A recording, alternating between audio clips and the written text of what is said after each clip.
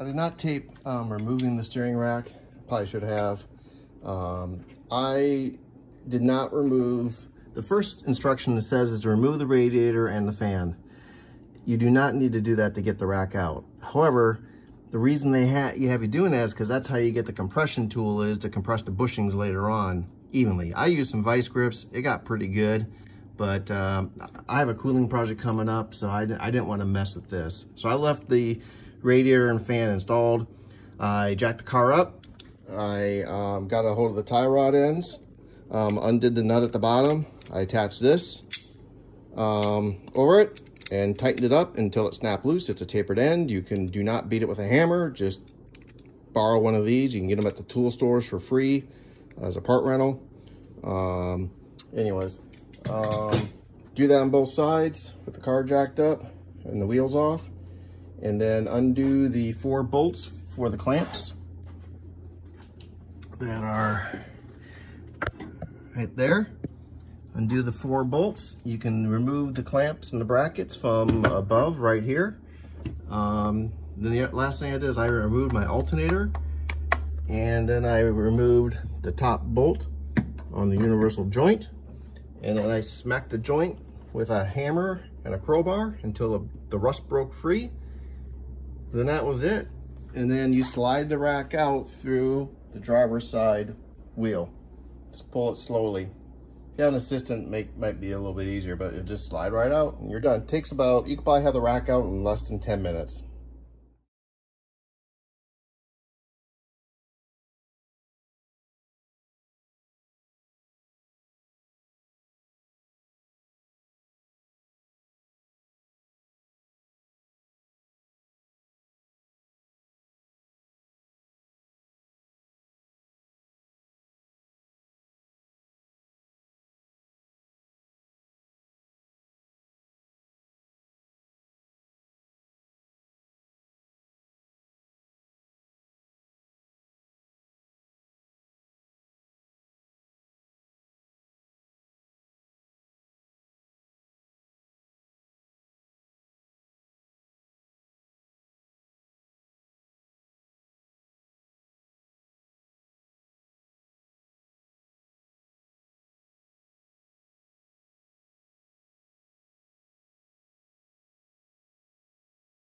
All right, so after you get the circlip out, you'll notice this thing is really stuck.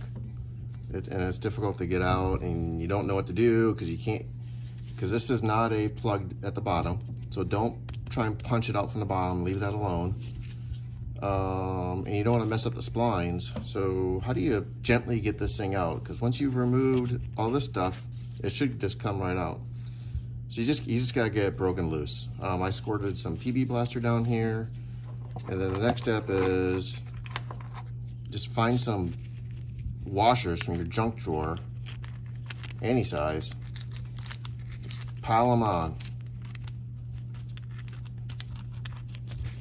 Pile them on until they get to about the height of that, because you do have a skinny spot in the middle, which is nice, right there. Pile it on, then you gotta get it in your vise.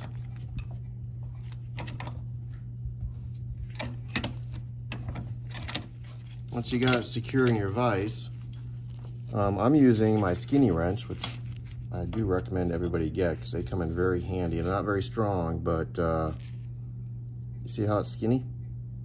So you need something to get in there, like that, see? And you tighten it down. And now you can pry on it, tap it with a hammer a little bit. Oh, look at that. Moving on out. So you can only move it so far with all the washers in place, but they'll break loose and it's easy to pull out then. All right, what I've simply done is I've put this back on here and I just wiggled and pulled and wiggled and pulled.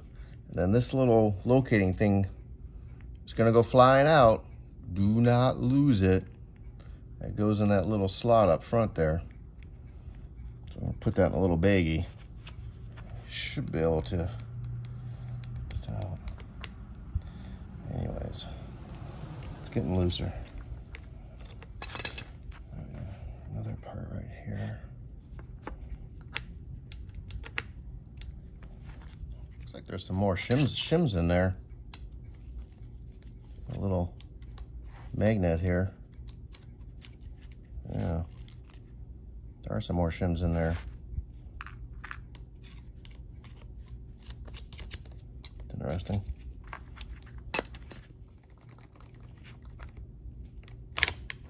Oh, there she goes, wiggle and jiggle. There she goes.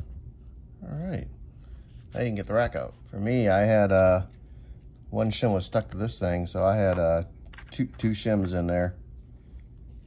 And then this bushing thing can come out. That part here. Pretty cool.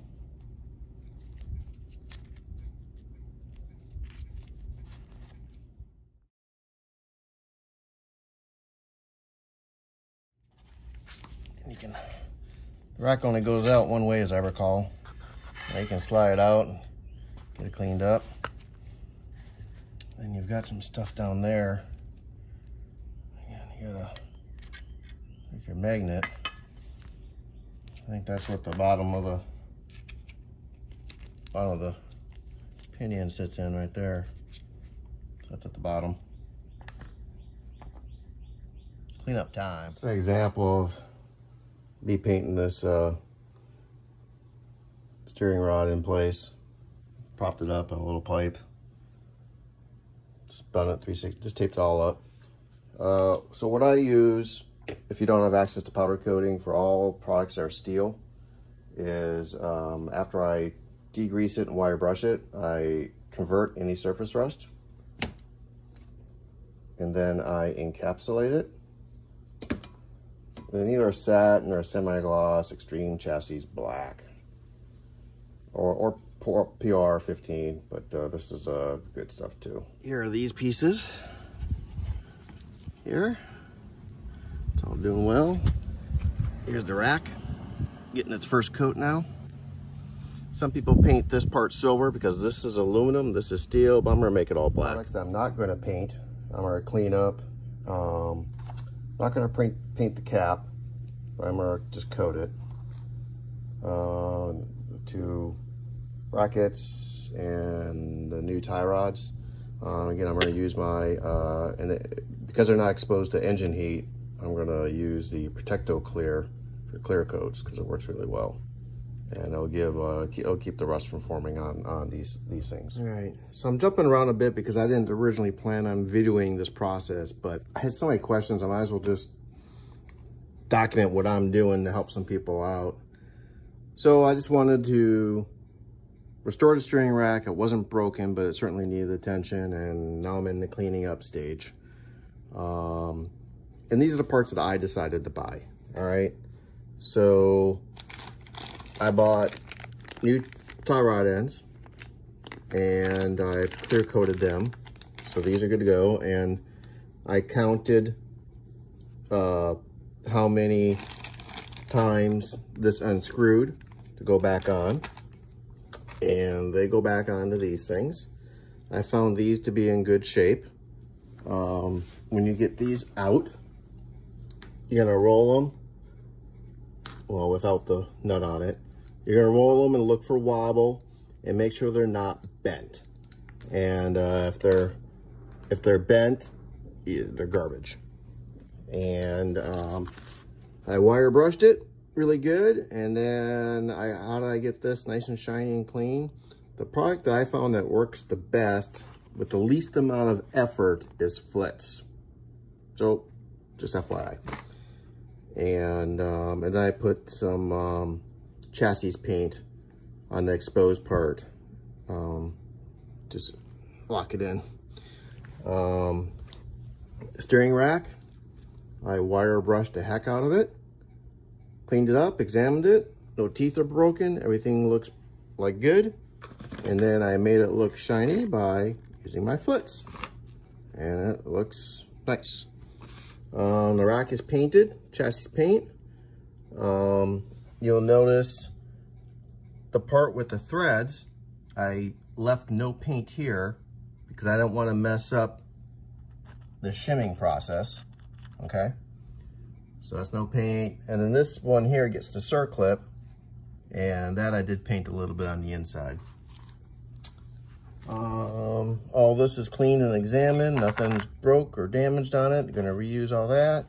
Gonna reuse, the shims are good. I'm gonna reuse everything here. Got it all cleaned up. The locking plates for the rack is good. Universal joint, that's not broken and functioning well. This was pretty stiff. I cleaned it outside with degreaser. It freed it up quite a bit. And then I soaked the joints with CRC 336. This is what you use in your, this is what you spray the springs on your garage door with, toy seer, by the way. So keep a can of this in your garage. But I sprayed that on the joints, and it's working really nice right now. And I decided, let's see, here's this part, nylon cups, shims, tab washer, spring. I decided to replace some of the smaller parts while I was in there. So I got new nylon cups for the United Kingdom. This is Roadster factory stuff because they had everything in stock. That's part number 1587322. 2 of those. I got 2 new springs, 120953. I got 2 new tab washers, 120957. I did get new shims. The shims were the only thing that came out kind of messy looking. So I got 002 130031. I got 8 of these. And then 130032, that's 0.10. I got 4 of those. I can tell you my driver's side, I got 4 thin and 1 thick. On the passenger side, I got 2 thin and 2 thick. That's the way it came from the factory. So we're gonna start with that. And I also got, where is it? Oh yeah. The mysterious little white nylon button. Which is right in here. I noticed mine was worn. So I spent the $1 and got a new one from the Roadster factory too. That's part number, what is that? 145108. And new nylon button. And I did get new rubber bushings. We'll talk about rubber versus poly versus hard a little bit later. But I did get, these are the old ones. Or this is the new one. This is an old one. But you can see how much tighter that circle is compared to that one. But this came in my Roadster factory kit, along with some new bellows and stuff for the front end suspension to replace the old ones here. And anyways, that's that. Of course, these things are cleaned and painted and clear coated. And that's about it. Everyone argues about the grease. Oil grease, this grease, chassis grease, corn grease, this and that. The manuals say use recommended lubricants and no one knows what to do. Well, this is your handbook. It's in your glove box. Go to the back. Around. Where is it?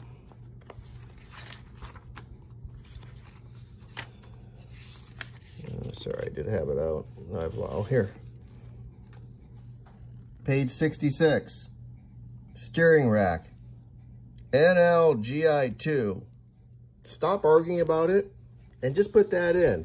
That's basically your wheel bearing grease.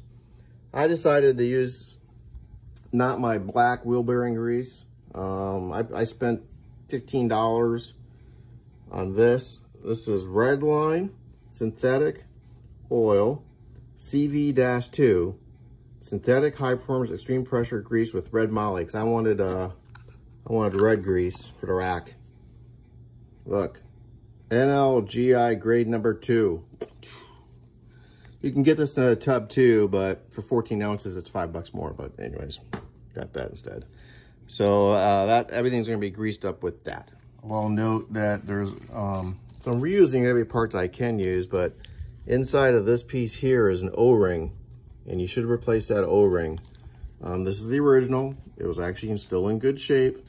but I found one in my little O-ring nitrile kit that was a perfect size, and so I put a new O-ring in there.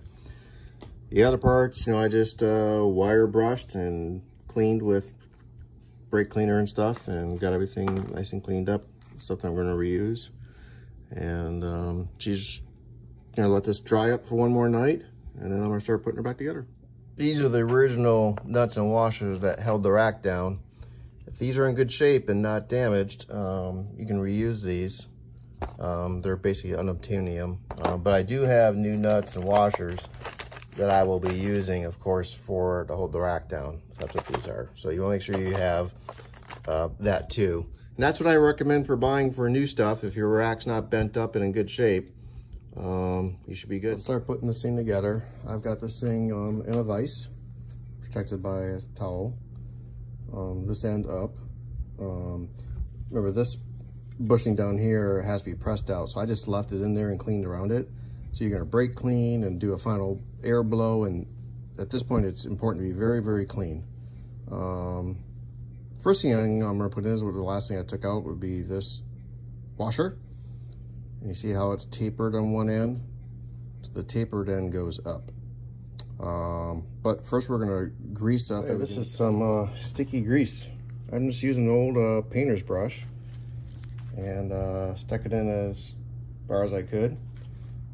And same thing down here, did everything in there. Now I'll coat this washer and slide that down there. So you can see that washer right there, and the tapered end is on the top part. So that's been dropped in there. That's sitting on top of the bushing, so it's good to go.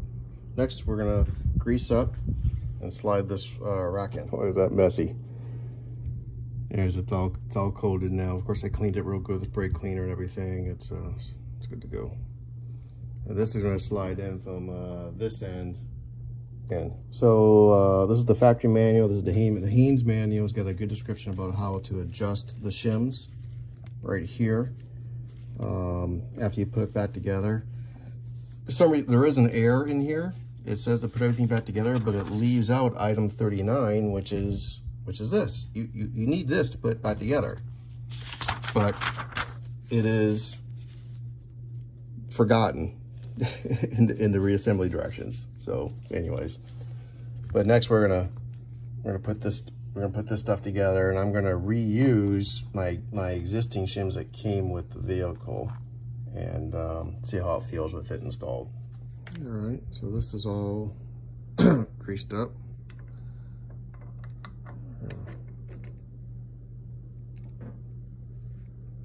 Get that in there, looks good.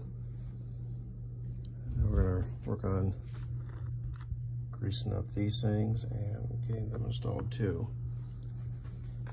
I may shift this around a little bit later on, but I'm gonna get full assembly done later on. I'll explain that later. Here's the thrust washer. It's gonna drop down in there.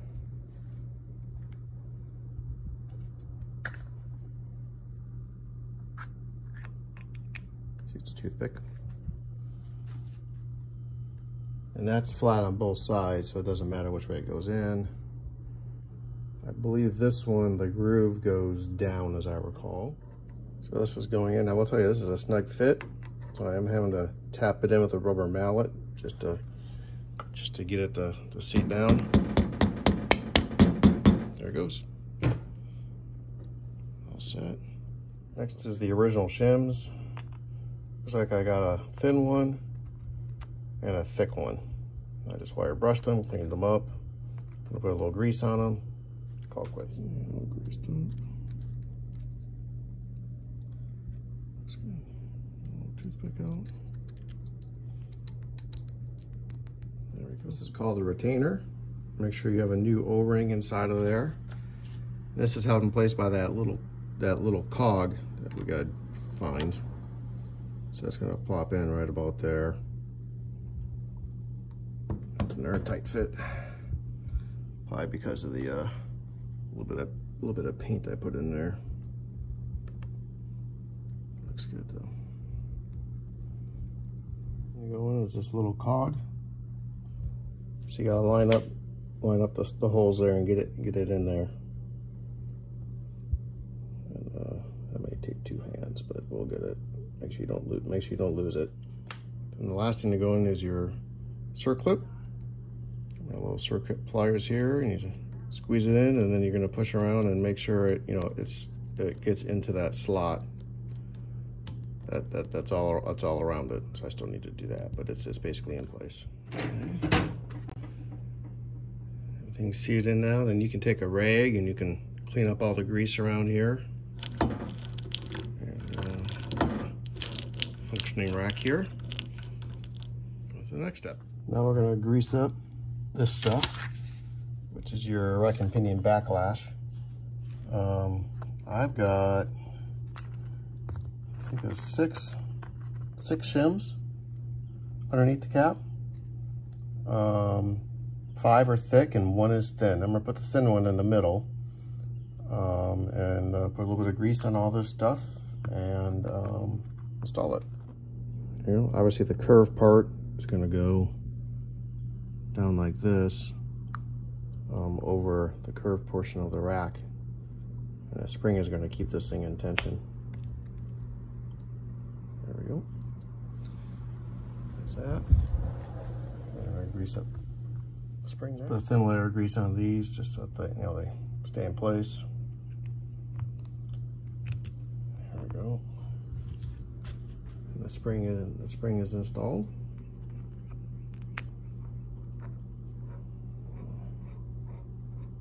Push that on there like that.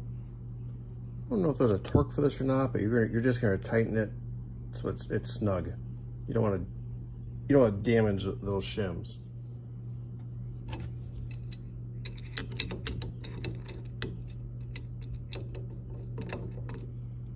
Get a wide wrench. These things.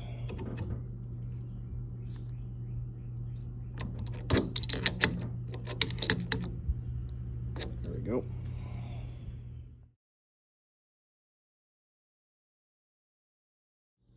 Okay, so we're gonna put this to the side and we're gonna work on the tie rod ends next. All right.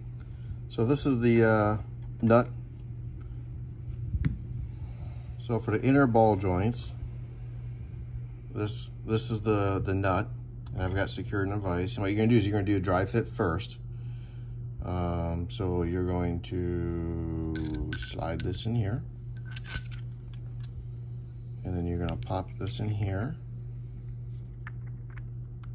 Helps if you bump it up a little bit, and it'll go right down. And then you got to put your locking washer on.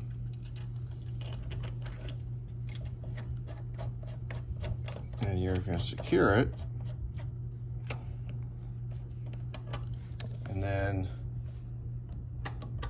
this movement back and forth, not sure how to calculate it, but that is the number of shims that you need.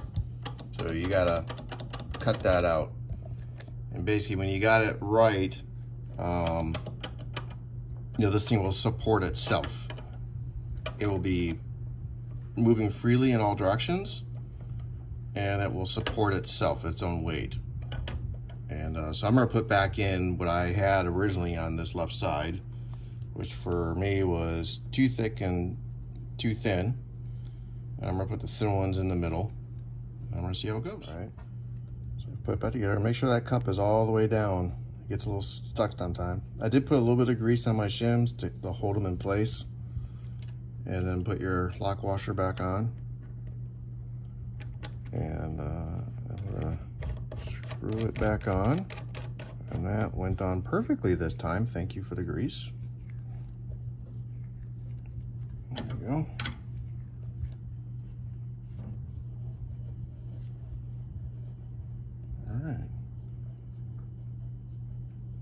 Well, to me, it feels a little tight. It probably should be a little tight, but I may take one of those out. Let's see how it goes. All right, change gears a little bit. It is much easier to do if this is dangling down with its weight.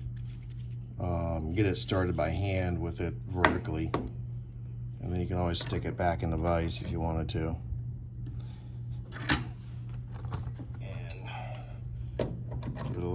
Right.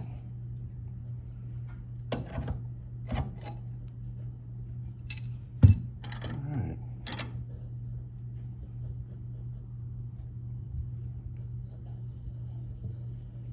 Feels pretty good. I removed one of the thin shims, but you can play around with it as much as you want.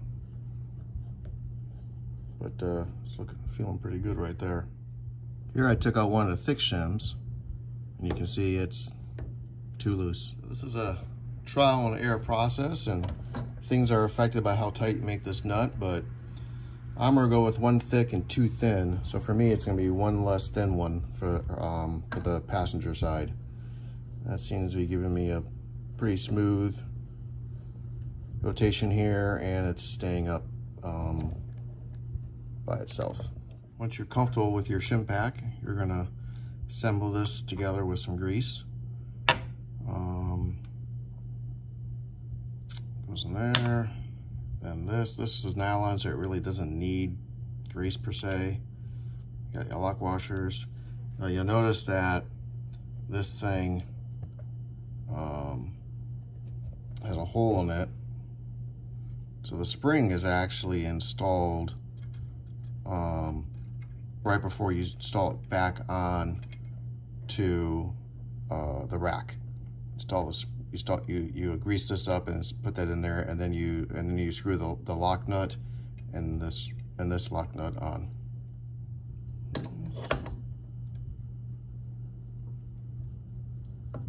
Nice and smooth, no wiggle in there.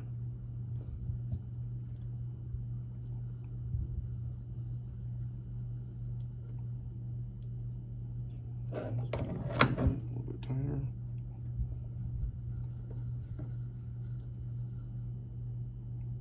There.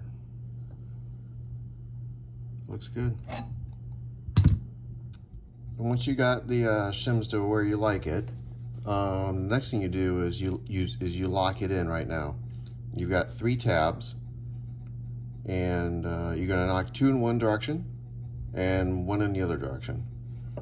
And I will probably do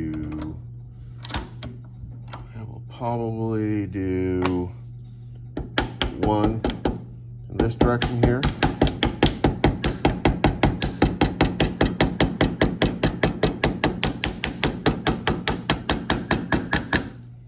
And I'll probably lock the other 2 in the opposite direction towards the inner side of the car.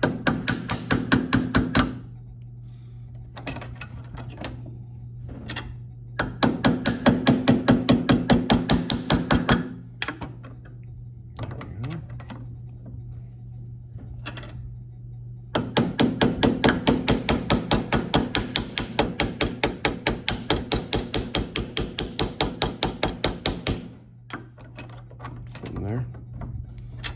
I'm gonna do that for both sides. Next step, first thing I do is I put this medium clamp on, so I don't have to take it apart later. Make it a little bit easier. And then you put your 2 lock washers on, like that. And then you're going to, not forget this little spring. You're gonna shove that spring into that grease-filled hole, and you're gonna screw this on until it's tight, and then lock it on with that with a couple of wrenches.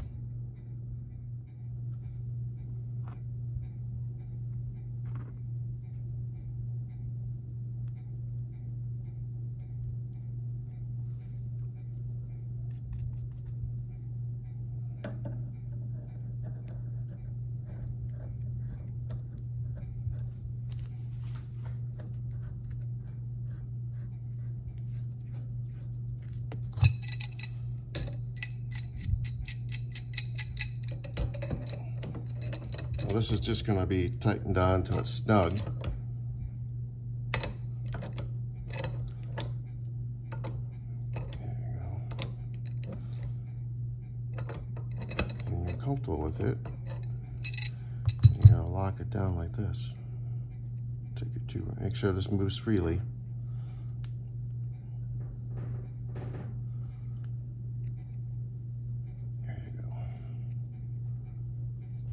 Take 2 wrenches, and you're going to lock it it tight. Okay, so I will tell you, I had to play around with this quite a bit. Putting that spring in, taking the spring out, maybe taking some grease out. Because at the end of the day, you want this thing to bottom out. So you're gonna make sure this is as far back, pretty loose all the way back. You want this thing to bottom out, this first nut onto the rack. And then once it's bottom out, just stop. You don't need to go any further. And then you're gonna put a wrench on it and tighten it up. And you're gonna want to make this really tight. As tight as you can make it. And when you get done, this should still move smoothly. So if this is locking up on you and you haven't bottomed out, something isn't seating right. So just keep playing with it until you can get this thing bottom out and it still moves freely, okay? Took several trial and errors, but I just got this thing bottomed out. I could hear it stop. You're not gonna make this tight because you don't wanna break anything inside of here. Just gonna get it tight and then use the lock nut to secure it. Just a matter of taking that spring out. Maybe it's too much grease, you know, lighten up the grease a little bit.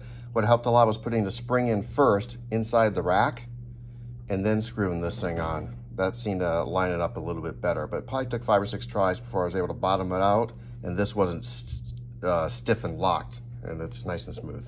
Like it should be. So a couple tests you should be doing at this stage.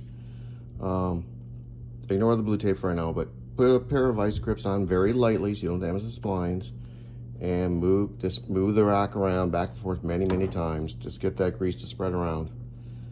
It should move smoothly and consistently from stop to stop. If it binds up or feels funny, you've got a shimming issue. Another good test is later on when you're going down the road, when you take a turn, the steering should self-correct and recenter itself after you get done taking the turn, go down the road. If it doesn't do that, again, you're too tight. You got something going on. But mine feels really, really smooth. The other thing to do is you can check for wobbliness in here. I will tell you there's a little tiny bit of wobble in here. I think that's normal. I think that's what that nylon bushing right there helps with. This side, that's gonna be controlled by the stamper here, and mine's tight. There's no wobble, there's nothing going on. That's good. So let's talk about centering the rack. Everybody panics about centering the rack. How in the world do I do that? Well, if the bellows are off, you can use the rack itself. Here's tip number 1. Don't use this side because it bottoms out underneath this flange. You can only test it here. So what you do is you take it all the way out till it bottoms out here, goes clunk, and you measure the distance from there to here. And for me, it's gonna be 6 1/8. So half the distance back is going to be the rack is centered. So I'm going to go 3 1/16.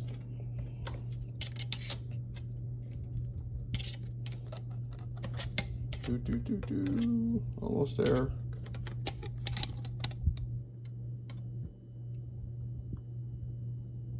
A little bit more.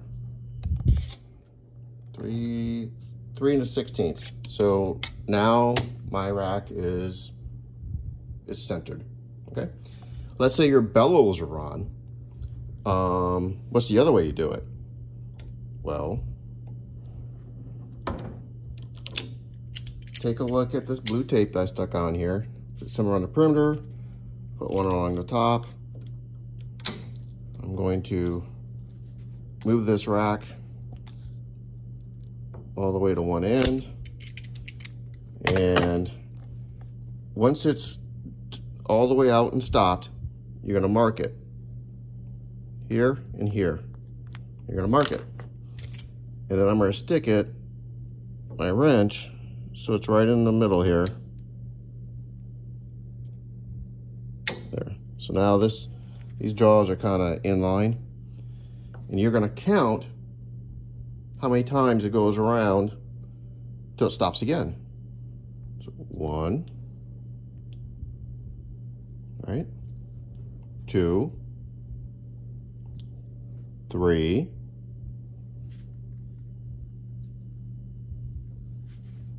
stops. And then you're going to mark take your marker and you're going to mark it again right here based off of the line on the spline. Okay, so the distance to the rack is 3 and a little over 1/4. So we're going to go back 1 1/2 and then half the distance between these two lines. So let's go 1, and then half is going to be the opposite. There. And then that half of that distance is going to be right about there. It's a little hard to figure out.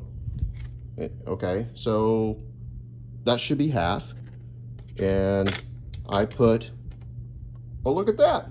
I'm 3 1/16. I'm dead on. So if the bellows are on, you got to use this method. If the bellows are off, you can use this method. It's as simple as that.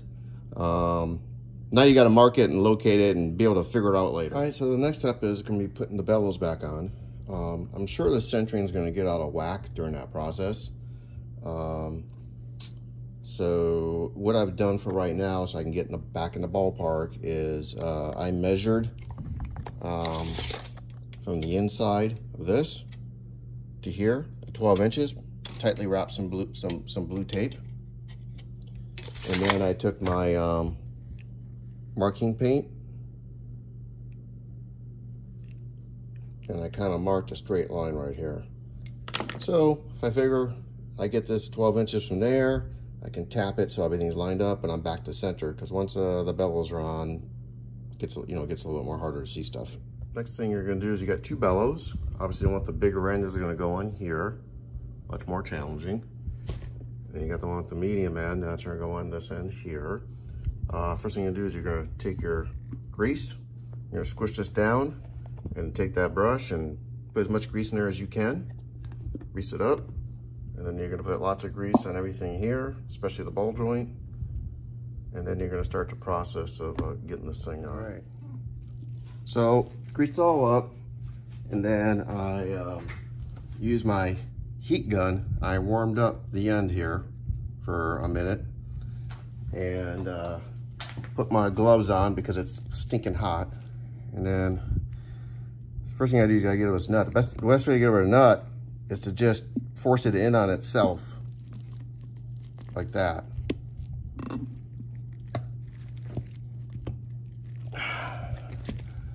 Oh, yeah, that went on. All right, I gotta get it out.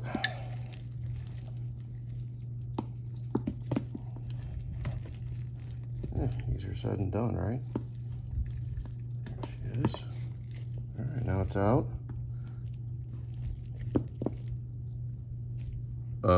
Done. That's how easy it is. All right, got the clamps on.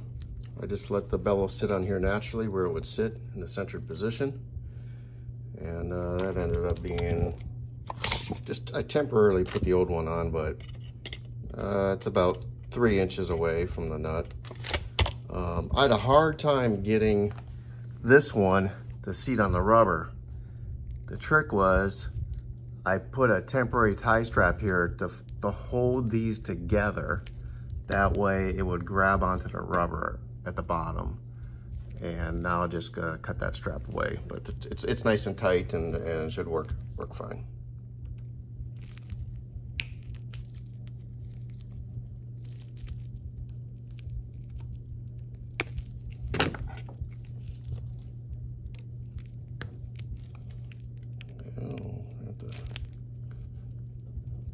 Get that out of there.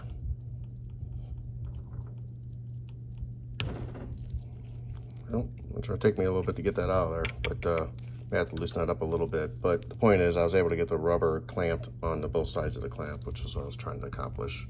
I kept wanting to slide onto the steel. Well, the side is all buttoned up and secured, and this one is all greased up, and this is moving smoothly. All that's greased up. Now it's just a matter of this one on.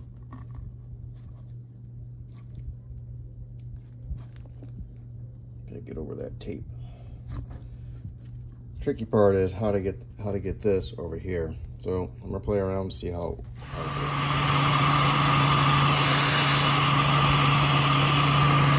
I'm trying not to do the soda can trick because I know I'll slice my fingers up. I think, so I warmed this up so it's a little bit more malleable. I think if I get it started on the bottom,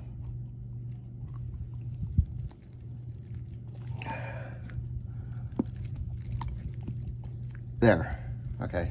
See, it's almost on, it's on the bottom. Now I just need, I hate to use it, I'm using my little ice pick here, but just need to coax it up a little bit. I know I can get this. I know this is really boring because I don't like to edit my videos and they're mostly real time and all that BS. All right, so it's mostly on. It's almost on right now. Just needs to get over the hump a little bit. Ooh.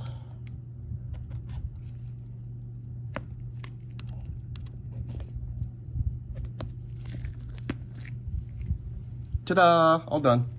This big one uses a wire, not a plastic tie. I got enough to wrap it around twice, even though the original didn't do that, but that's all right. But we're gonna get this thing tied up as fast as we can get it. Remember, we're just holding back grease with a very high melting point, not oil. I was trying to get this to be completely sealed. Doesn't need to be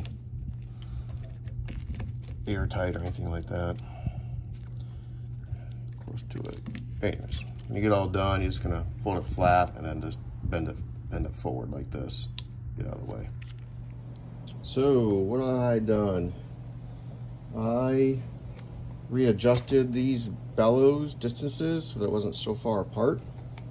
So these are ending up around 2.5 inches from the threads. I put about an inch, inch and a quarter, about an inch on this one here. That's where it was originally. This one is tight over the flange. That's where it was originally. And then this one, about 2.5 inches, let's say. The other thing I did was I recentered it, which is coming very easy. I pulled it to the 12 inches and to here, lined it up perfectly with my white paint, and I've removed it to expose the thread because I want to put the tie rods on. And I chained up a new piece of tape and labeled it from 10 inches from here to here, just to get me in the ballpark. And then the paint is the final alignment. I took my non-chlorinated brake cleaner and I cleaned all of this. I cleaned this and I cleaned all of this. I'm going to put my clear coat protector on all the brackets, on this cap and on this bracket, and then that'll get ready for the tie rods then. So all the bare metal's been clear coated, except for the splines, left that alone. And I put some rubber conditioner on the boots, so we're good to go. Next we're gonna put our tie rods in, which I bought new ones. When you remove these, you count how many turns to take off to try and get your alignment about back to where it was. For me, it was 20.75 on the passenger side, and it was 20 on the driver's side. So pretty close to about the same. So you're gonna very carefully turn that the same number of turns and put these back on. And then you're gonna use this to lock it in place. Last thing I did was I got my grease gun out. And these, when I took these rubbers off, they seem kind of dry inside. So anyways, I pumped a few pumps into the tie rod ends. And then the other thing I did is I found I found a grease nipple thing and unscrewed that and screwed that in there. You want to make sure this housing is filled every inch with grease.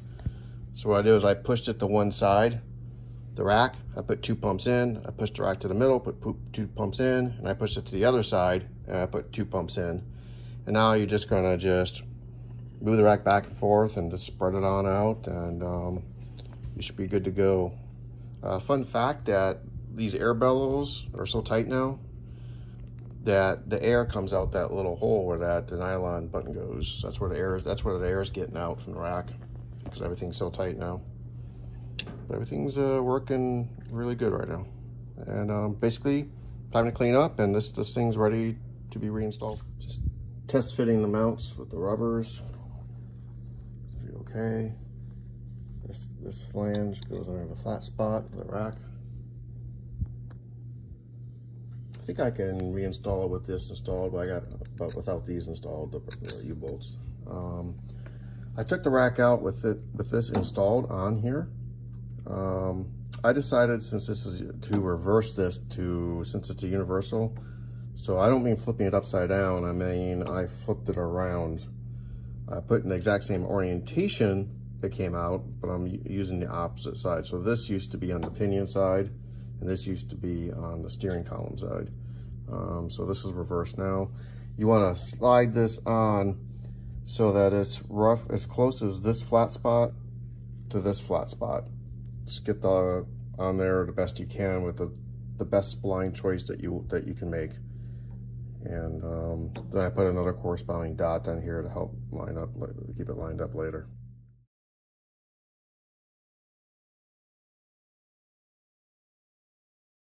Now, when I removed this rack from the car, I had left this bolted on, so I'm going to try and put it back in the way I found it. So I went ahead and secured this bolt down. This torque is about 15 to 20 foot-pounds. And remember, you'll need to remove this bolt in order to get the spline on inside the car. Now it's ready to go back. Let's talk about these bushings for just a second. So you got three choices. You got rubber, you got poly, and you got solid aluminum mount. Rubber is what came with the car, but they don't make rubber like they used to. Then you got poly, and then you got solid aluminum mount. I am going to try the rubber, because that's what came with the car, and that's going to give a little bit less harshness to ride. The key is compression, to see if I can't figure out a way to get these compressed properly. So once it's in the car, this gap right here needs to be compressed to 1/8 of an inch, and then the bolt's tightened. So that's the tricky process. Poly, don't buy poly. No poly. It's not designed for this. Poly needs to be lubricated, and it's too hard to compress. So if you don't want to use the rubber, skip the poly and jump right to solid aluminum mounts.